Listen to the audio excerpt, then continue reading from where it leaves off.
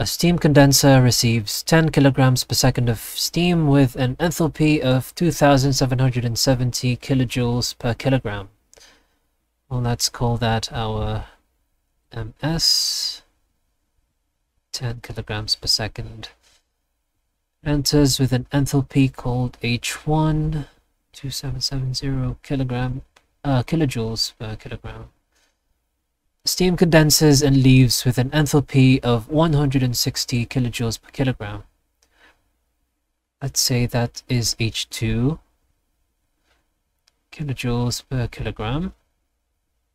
Cooling water passes through the condenser with temperature increase from 13C to 24C.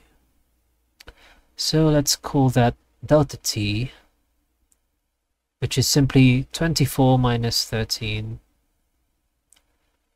and that is equal to 11 degrees C or 11 Kelvin.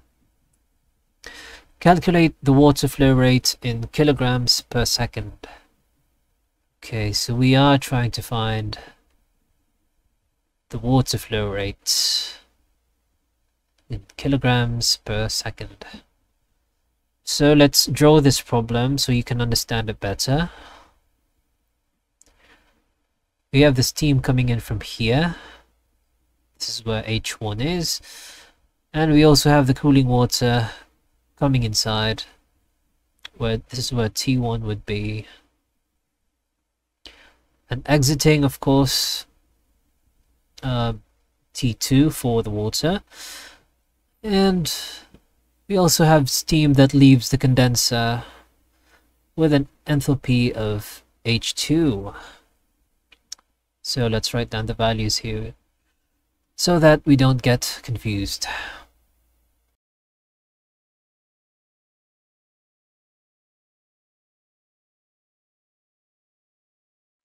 Okay, so you probably know where we are going. So this is a law of conservation of energy.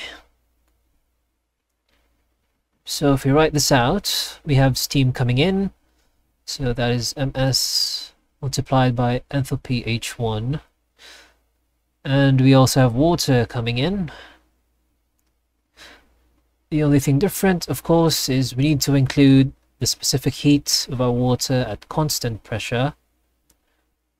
This is multiplied by T1. And then, of course, on the other side, leaving the condenser, we do have our steam, also multiplied by the respective enthalpy. And we also have water leaving the condenser. Don't forget to multiply our specific heat. Now, there's a better way of writing this, so this one becomes just MS multiplied by the difference in enthalpies. And on the other side, we simply multiply the mass flow rate of our water by the specific heat and by the difference in temperature. Now we do have this. We have the enthalpy of the steam. We are trying to look for this. We know the specific heat of water, and we know the temperature difference over here. So now this becomes a simple case of direct substitution. Okay, so we put this in our calculator.